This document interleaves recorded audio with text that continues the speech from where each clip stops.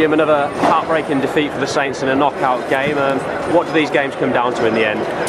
It comes down to, I guess, a few referee decisions, a few key decisions, and ultimately we just didn't get that today. We came close, we played well. Ryan Lamb kicked a lot of goals and scored a cracking try, but in the end we just didn't get enough to get over the line. When you produce a try like that in such a tight game, is there ever a point where you feel maybe it's going to be your day?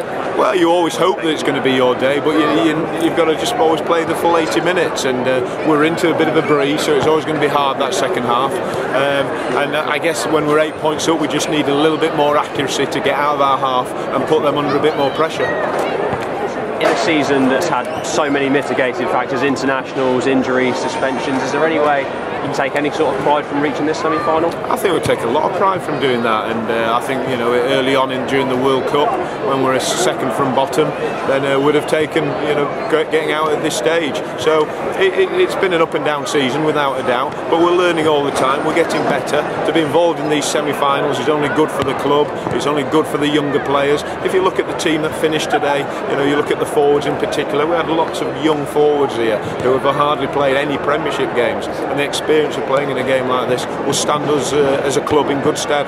Side have shown in the past that they can come back from the disappointment and just keep doing it over again. What does that take?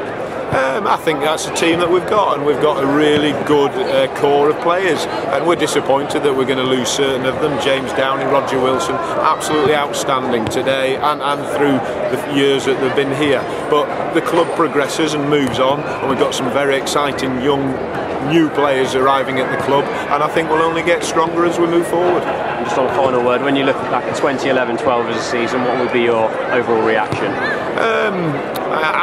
You've caught me in a bit of a raw state at the moment, to be honest, because it's a little bit disappointing getting straight out of the semi-final. But we'll look back, and we've certainly had some highs, we've had some great times, and we've had a few lows, and I guess that's what professional rugby is all about.